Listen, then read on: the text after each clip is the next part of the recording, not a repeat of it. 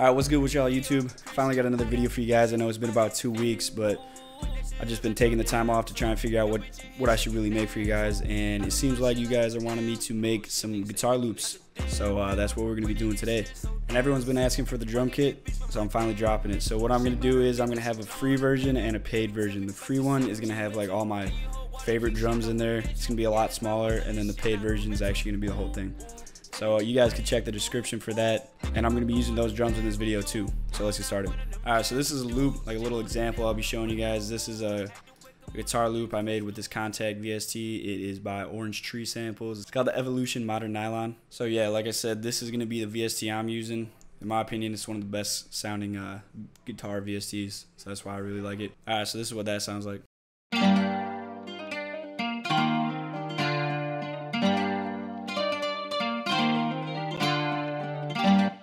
So yeah, this might look like a lot right now, but I'll show you guys. It's actually pretty simple once you break it down. Alright, so I'm going to just open a blank version of FL real quick.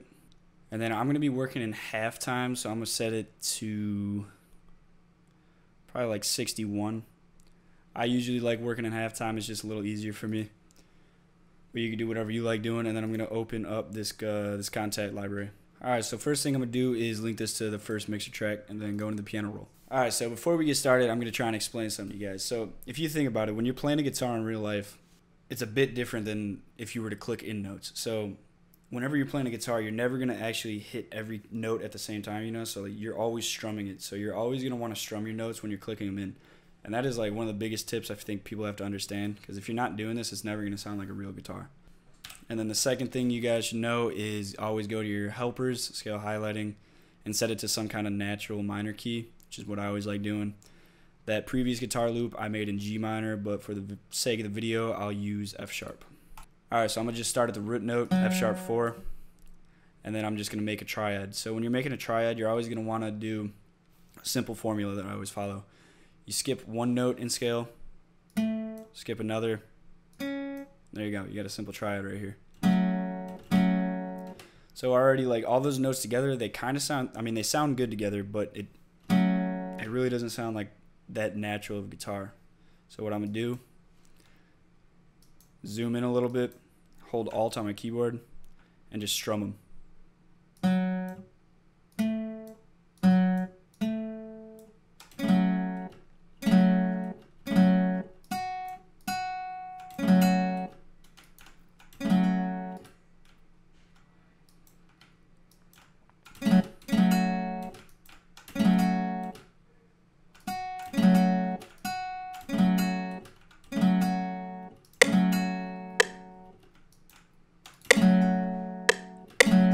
Alright, so I'm liking how that sounds already. So now what I'm going to do is just try and think of a melody in my head and just click it down into the piano roll.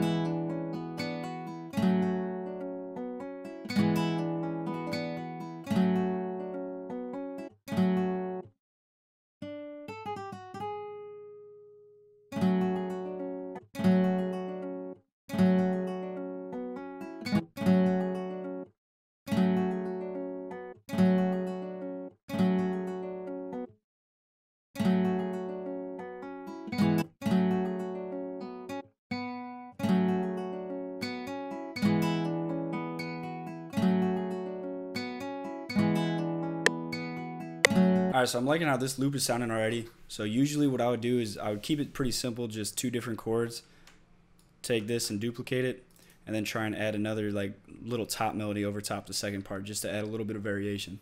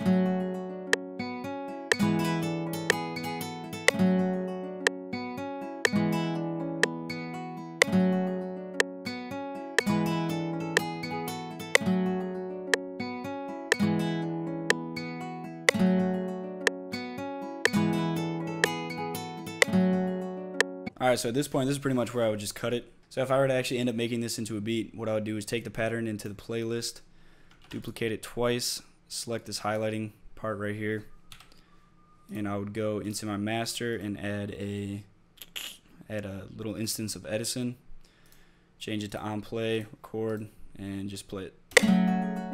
Oh, make sure you're in song first. So I gotta go back into Edison, delete that, click record again, and then hit play. Also turn off the metronome, so that will be in there. Alright, so now I'd go back into Edison, hit the left or the right arrow on my keyboard twice, delete the second part, and drag and hold this to bring it into the playlist. And I delete this. I'd assign this to mixer track 1. And then I would just go ahead and try and find some cool effects I could add to this to make it sound even more real and maybe a little better. So first thing I'm going to add, like always, RC Retro Color. I'm telling you guys, go ahead and cop this for yourselves. It's one of the best plugins out there. So I'm going to bring the vinyl to vinyl 2, and I'm going to keep it at like right around 20 something.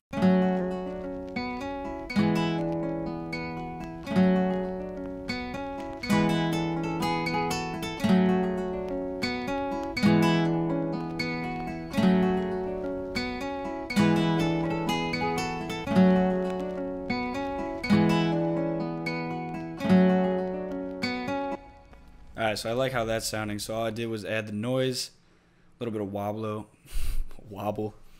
I'll probably leave that at like 12%. I had changed the distortion type to crunch, and I have that at about a little over 50%.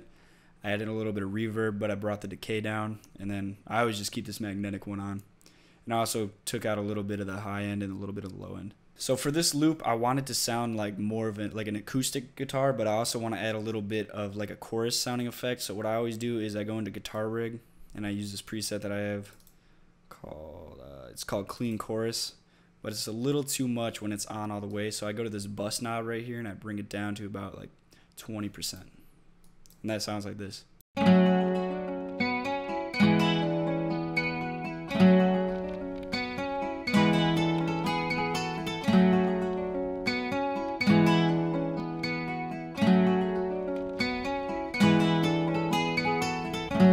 Alright, so I'm already liking how that sounds. Like, I pretty much probably just keep it like that, but one thing I always do is I'll go and grab a piano from Omnisphere, or like any type of like grand piano. So I'll just go into Keyscape,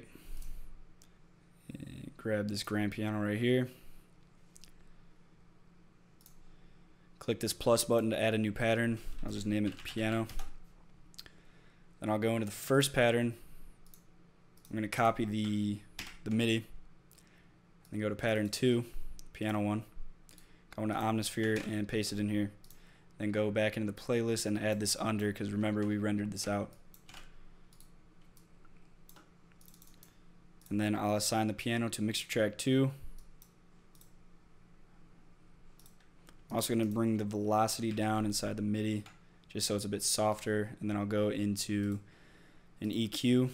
Oops, not Effectrix. Fab filter. I use this narrow preset. Just do something like around right here so it takes out a lot of the highs and takes out pretty much all the lows. And let's hear how that sounds together.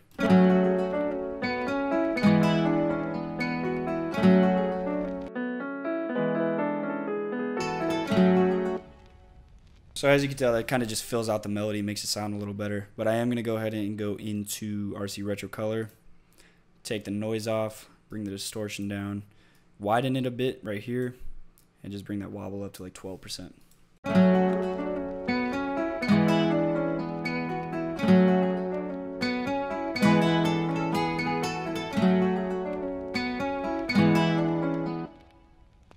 Alright, so and that's pretty much it for the loop. So what I'm going to do now is I'm just going to have it organized to how I'd want it. So I'd probably have it start with the guitar only, and then have it go into the more full melody part with the piano.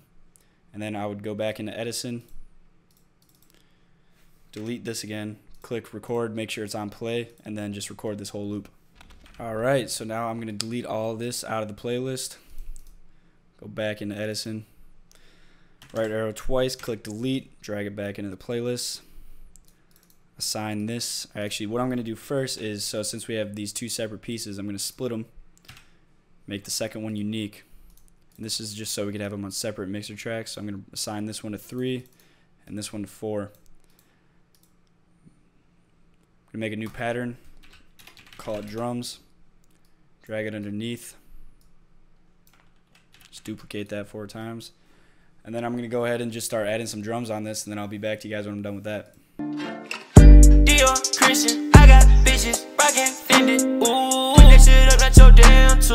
Your bitch in here shaking ass, ooh. Poppin' my shit like a damn. Oh shit, nigga say pimple, nigga. Like a damn pimple. Winning this shit is so damn simple. Walking this bitch with my damn mental. She bought her me cause she know what I've been through. Baby, tell me about yourself, what you into. Can you hold water, keep shit confidential? Yeah, this my Alright, so I got the drums finished, so now I'm just show you guys how I would probably lay this out. So if you remember before, we have only the guitar right here in this loop, and then the guitar plus the piano right here. So I would actually start it with the piano just to make sure it's like a more full melody.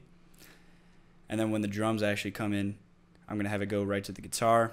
And then for a verse, we'll have it come back in with the piano. And then pretty much just repeat this the whole time. Alright, so that's honestly pretty much it for this video. I try to keep it as simple as possible.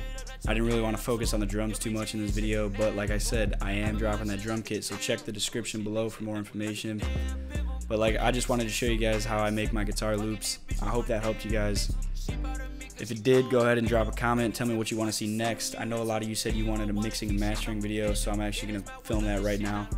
But as for making guitar loops, that's all I got for you guys. So I'll see you in the next one. Peace out.